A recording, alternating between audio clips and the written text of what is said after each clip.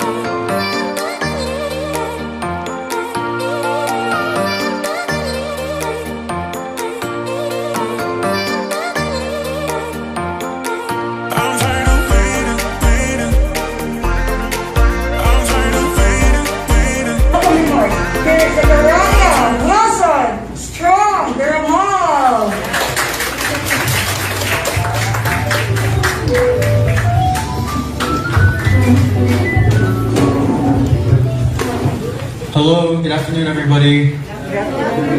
Thank you everyone for coming here this afternoon. It really means a lot to me. People from CCC, KK, my friends, and special thanks to Honor Mayor Jeremy Singson Golart. Thank you for thank you for gracing this event. And now I want to welcome you again to the EVO exhibition. Now, what does EVO stand for? EVO stands for evolution. The art that you see over there is my art as it evolves and progresses into the style that it is today. My art didn't come in one day. It's all hard work, time, and energy. And I want to take you back to my humble beginnings and to present day to tell you how I got here. So I started doing art as soon as I picked up a pencil. When I was a baby, I was drawing on paper and I was drawing on the walls without permission. My parents didn't know, but thankfully they allowed me. And during my grade school years, I had this really nice art teacher, Miss Cecil, I think she's watching right now. So Miss Cecil, if you're watching, hello. Thank you for teaching me the art, the basics of art. And I think that Miss Cecil is also the teacher of Governor Ryan, yes. So, very small world. Yeah, right. So, let's move a few years later. When I was 11, I started drawing my character named Zach. Zach came from the word Zechariah, which is my real name. I'm not sure if you people know that, but now you know. My real name is Zechariah. So my parents saw me drawing one day, and they were astonished, like, wow, my son is good, wow. Wow, he's a good artist. So he collaborated with me, and we created the advocacy Project Zach. Project Zach is an art advocacy where we sold shirts online, and with my design and my mom's positive quotes. So we sold the shirts online, and all the money that we get is given to charity. Not only charity, but also to artists who need them, from aspiring artists to veteran artists who need money. And I realized that I cannot give something that I don't have, so I kept practicing, but I didn't do the right kind of practice. And so, until I turned 13, I realized that I needed to take art seriously.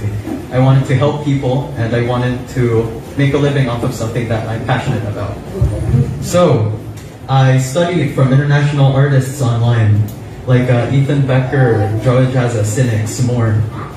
And I learned how they do their shapes, their colors, how they frame their artwork, and more. And not only that, but I met artist friends along the way, and we appreciated each other's arts, and I criticized their art as well. Not criticized, I gave critiques, that's the right word. Now I want each and every one of you to know that critiques are not a bad thing. I want you to treat critiques as a tool to learn, because when I receive critiques, I am happy to receive them. Critiques are something that people see that you don't. If you see what people don't see, you will know your mistakes and you can go from there. But not all critiques are good. There's constructive criticism, which will show you how to fix your art or anything that you're doing. And then there's criticism or just hate. But either way, I want you to treat criticism with respect. Okay. And now we're here today. I'm now 16. And in tonight's event, all the money that's earned will be given to the local youth. I am very happy that what I'm doing, the things that I'm passionate of doing, is still helping people during the pandemic. And again, I want to thank each and every one of you for coming here today. And yeah, let's move to the subject of art even more. I heard the local store has its own kind of special art, right? It's called vegan pottery. How many of you heard of vegan pottery? Okay, so it's been practiced for generations and generations, but I'm sad to say that it seems to be losing popularity. So my goal here in the local store is to incorporate my modern art with their traditional art, so it can appeal to all markets of all ages. And it could also keep our cultural identity alive as well. Now, I believe cultural identity is important because, again, it's a part of us. So we should be proud of it. We should take care of our cultural identity. So, as an artist, I want each and every one of you, I encourage each and every one of you, to practice your own kind of art. You see, art is not just about drawing. There's different kinds of art. There's performing arts, like, you know, the drama that you see on TV, the love romantic comedies. that's a kind of art. There's also musical arts, like piano. And there's also martial arts. Yeah, the art of fighting, yeah. Now, you can practice your own kind of art because, again, there's multiple benefits for developing your own kind of art. Art can empower you. It can make you feel more confident. it's not only just a hobby, even though that's a valid reason to practice art. And yeah, it inspires people to do the same for you. Like if people see why you're doing art, then it should inspire others to do the same kind of art. Yeah, for that reason. So I want each and every one of you to practice art, to empower yourselves and empower society. Okay, thank you very much.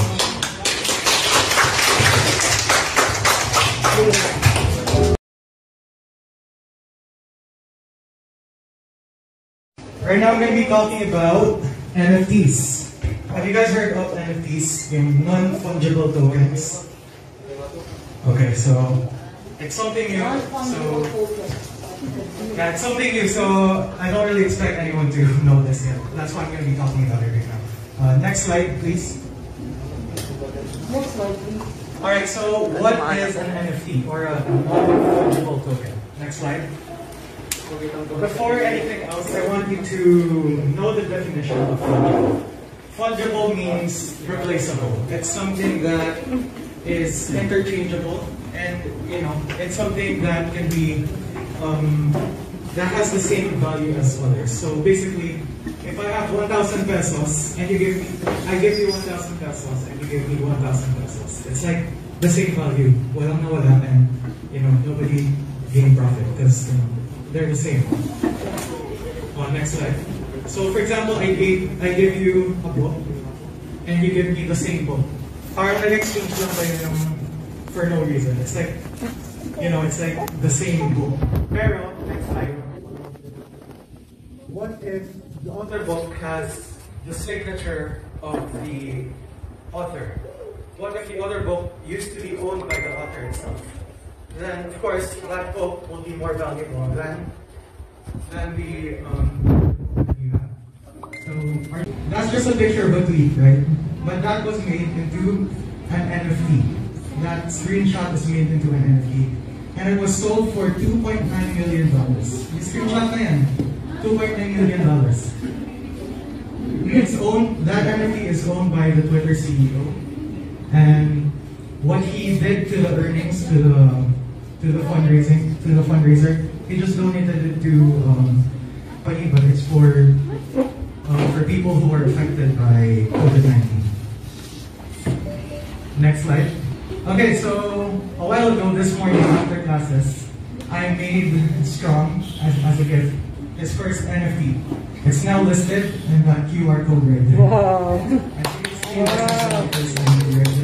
And yeah, we're accepting buyers Worldwide. and, yeah, actually, this NFT, all the proceeds will go to a charitable cause.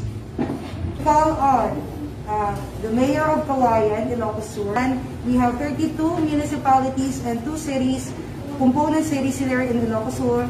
At siya po ang one of the mayors natin. Mayor siya ng Kawayan, Ilocos Sur. So, younger sister of Manong Chavit, of course, and Vice Gov, Jerry Simpson, banggitin na din natin, and of course, of Congressman Juanito Simpson, di ba? May we call on Mayor Jerry Simpson Board.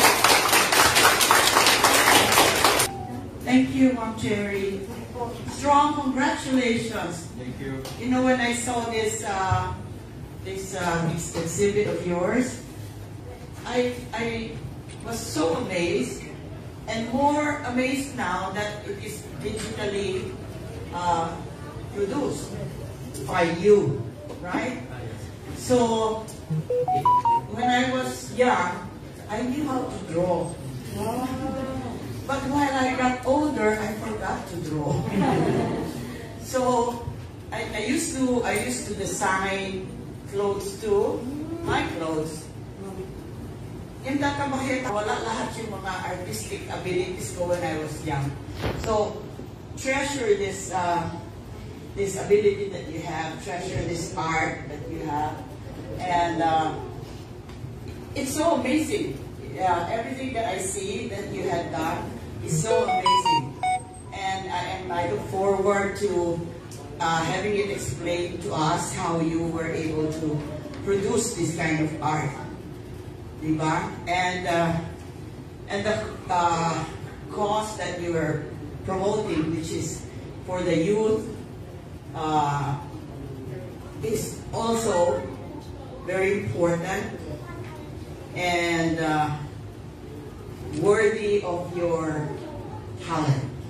Very worthy of your talent, and I'm sure you will be sharing this talent also to a lot of people, and I hope they get inspired by your artwork and do the same in their community.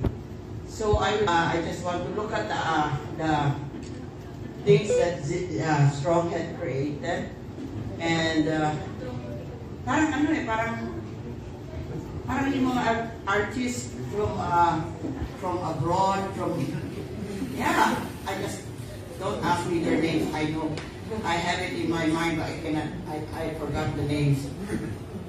Pero this can be internationally sold, or you may be internationally acclaimed someday. So I'm congratulating you now. Okay. So thank you for asking me to speak a little. Spotlight is on Strong. Okay, today. Tayo ngayon sa Facebook. Opo, sa online. Wow!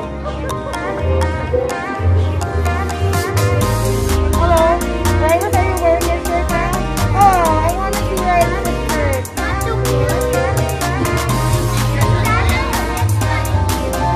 Opo.